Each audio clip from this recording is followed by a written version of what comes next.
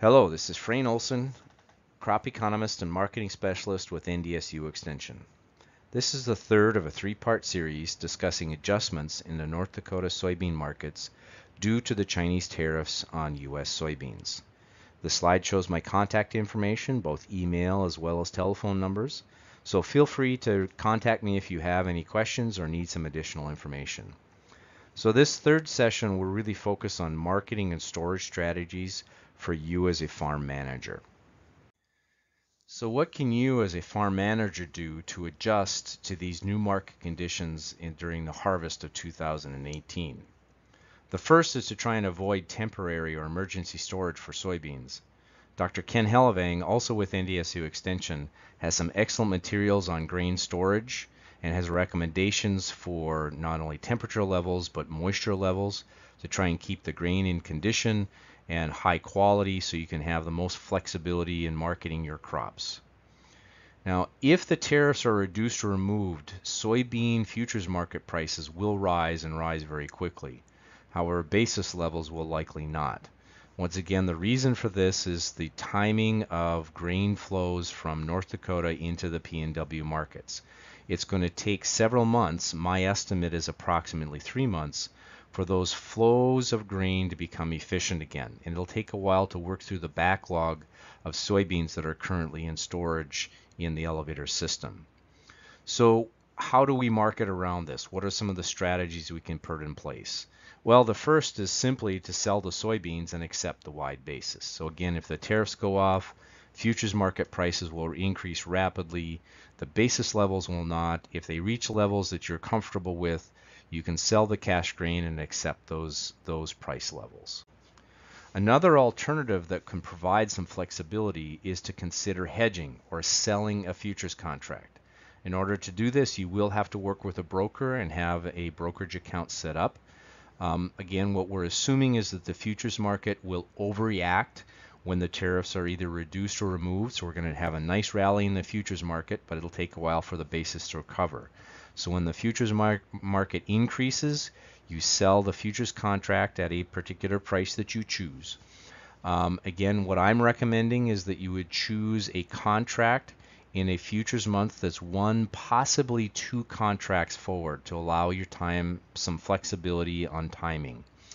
This also allows you to capture the carry in the market, receive a little bit higher price.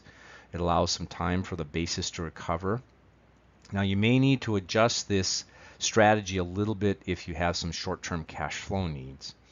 So when the basis does recover, you can sell the cash beans, buy back the futures contract, and again, you'll be able to lock in a higher price. Now, under this strategy, there is the potential for margin calls, but again, margin calls will only occur if the futures price continues to increase after you purchase the contract. Another alternative that's very similar to hedging would be to consider using a futures fixed or hedge to arrive contract. Now this is the same contract, it just goes by two different names. You sign this contract, or it's a delivery contract with a local processor or a local elevator, but it is very nice and flexible because it allows you to choose or lock in the futures price at one point in time and the basis level at a separate point in time. So just like hedging, I would recommend that you consider using a contract that's one, possibly two contracts into the future. Again, allows you to capture the carry in the market, but also provides some time for the basis levels to recover. Once you choose the basis level later on, this locks in the price. You're allowed to deliver and be paid for the grain that you've delivered. Another alternative would be to use a CCC loan on your soybeans. This does provide some flexibility. It provides a 9-month window to allow prices to recover. It does provide some cash flow as you sign up for the loan. It does usually come at a lower interest rate than what was offered at your traditional lender. The one caution would be anytime you deal with a CCC loan, make sure that you understand the commitments, you understand the paperwork. Also check with your FSA director to find out about the requirements for CCC loans and whether they're allowed to take a loan out on grain that's stored in a silage bag. Some counties allow this, other counties do not. So again, before you go in, make sure that you understand what the rules are. So what about trying to develop a soybean marketing strategy when you don't have enough storage space? One possibility is to consider selling corn at harvest and storing the soybeans. Now, the advantage of this would be corn basis levels are not expected to weaken or become more negative during harvest. They may improve later, but again, by selling the corn today, you're locking in the basis levels.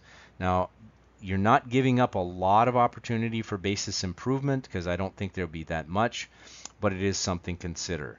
Again, if you sell the corn, it does free up on-farm storage space and it generates some cash flow immediately. Now, one of the other things to consider is it may change harvest efficiency. I know that there are a lot of farmers that are set up to deliver grain or corn in particular directly from the field to on-farm storage facilities. If you have to deliver to a remote elevator or a processor, that delivery time may change your harvest efficiency, especially for trucks or grain carts and or potential drying. So if you sold your cash grain but you still want to participate in potential market rallies, what do you do? Well, you do have two alternative choices. One is to buy an option. The other possibility is to buy a futures contract. Now, I want to emphasize if you sell the cash grain and buy back a futures contract or sell cash grain and buy an option, this is not hedging. You're speculating. All you've done is transferred speculating in the cash market to speculating in the futures market. Now, if you buy a futures contract, you are exposed to margin calls, but margin calls will only occur if prices decrease. So again, keep that in mind. From an options perspective, I just want to remind everybody, options work best, or you become most pleased with an option strategy when you have a large price movement in a short period of time. So if we get a very slow increase or slow rally in prices, options may not be as favorable as you think they would be. The other thing, as a reminder, you can buy and sell options at any time. They're very liquid instruments, so if you buy an option and the option strategy is not working as effectively as you'd like, you can always get back out of that strategy at any time. Again, be sure to work with your banker to make sure that you have a line of credit arranged either for the purchase of the option or potentially to finance margin calls if needed. Now, another possibility then is to sell your cash corn at harvest, store the soybeans, and then use a delayed pricing contract for the corn. Now, delayed pricing contracts for soybeans may be difficult to find, but delayed pricing contracts for corn should be available at most elevators. Again, there's going to be an incentive for the local elevator to keep that harvest volume up and throughput through the elevator as high as possible. A DP contract, or delayed pricing contract, is on corn in particular is one of those ways that can be accomplished. Now, delayed pricing contracts should be considered a short-term marketing strategy. Delayed pricing contracts were never intended to be a long-term strategy. What do I mean by short-term? In my view, DP contracts work best for 2, maybe 3 months. So if you think there's going to be price recovery in a very short period of time, that would be an alternative strategy. You may be able to get some additional cash flow with a partial cash advance when you sign the delayed pricing contract. It does depend upon the policies of the particular elevator or processor that you're working with. You could possibly consider selling spring wheat and storing soybeans. Again, this would be a little bit more challenging because you'd have to move the spring wheat out of storage to free up the additional space for soybeans. Now again, the advantage is it does free up some on-farm storage, it generates some cash flow, but again, the timing of it right now this far into the harvest season may limit your ability to deliver spring wheat. So again, there's a timing problem that may occur. If you do choose to use this strategy, just like corn, you can still sell the spring wheat, you can buy back an option, you can buy back a futures contract. Just like the corn example, this is not hedging. All you've done is gone from speculating in the cash market to speculating in the futures market.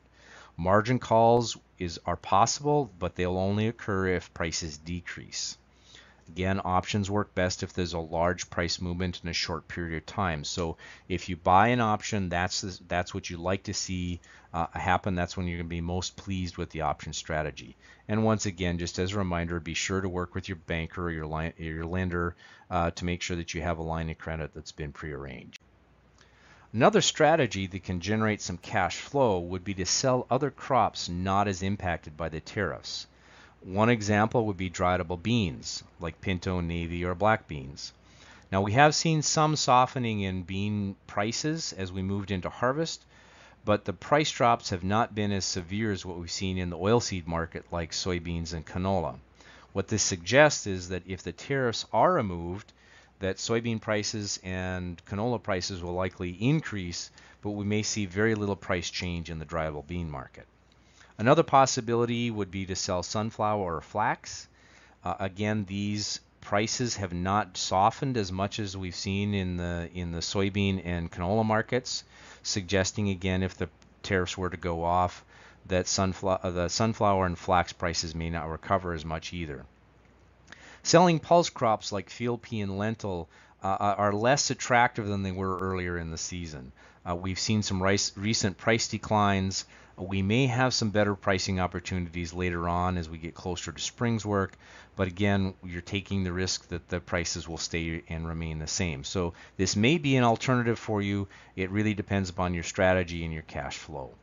Now, selling these crops may or may not free up storage space, but it does generate some cash flow, which at times can be an important criteria. Another possibility is to take out CCC loans, not only for soybeans, but also for other program crops. Again, it may or may not free up on-farm storage space. It does generate some cash flow. And just as a reminder, I would consider this an intermediate strategy. It isn't a 9-month loan. The loan lasts for 9 months after the date that you take out the loan. The grain is used as collateral by the USDA. Loan rates are set by each county, and so they do vary a little bit from county to county. Now, this is a list of the national average loan rates. If you notice, soybeans at the national level is $5. This is the average for the entire U.S. Each county then is adjusted upward or downward a little bit depending upon location and the specific county that you live in. I did look up and report the loan rates for Cass County just as an example. For soybeans is $4.74 per bushel. If you do want a reference to find out what the loan rate is for your county, you can talk to your county director, or you can also go to the website listed below and look it up and reference your specific county. And finally, I'd like to show you a marketing matrix that has been developed by Dr. John Ferris out of Michigan State University. I've used this in several of my programs in the past. I consider it to be a very nice reference when you're trying to make decisions about marketing and choosing the correct marketing tool. It asks 2 basic questions.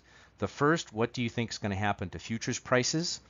So if you believe that futures prices are going to move upward from this point in time as we move forward, you'd look at the top 2 quadrants. If you believe the futures markets will fall or drop as we move forward in time, you'd look at the bottom 2 quadrants. The next question is, what do you think will happen to basis levels, or that differential between the futures price and the cash price? If you believe that the basis is going to strengthen or become less negative, you'd look at the quadrants on the left-hand side. If you believe that the basis will weaken or become more negative, you look at the quadrants on the right-hand side. And based on the answer of those 2 questions, what do you think will happen to the futures price? What do you think will happen to the basis? You look at the proper quadrant, and it'll describe the strategies that work best in that kind of market condition. So again, I like to use this as a reference point as I start thinking about what different strategies and tools do I have in my toolbox to make marketing decisions under different marketing conditions. This concludes the third of the 3-part series discussing the adjustments in the North Dakota soybean markets due to the Chinese tariffs on U.S. soybeans. I hope you found the series valuable. We will be providing weekly updates as more information becomes available, so please be following the NDSU Extension webpage as well as the North Dakota Soybean Council webpage for the additional information. Thank you very much.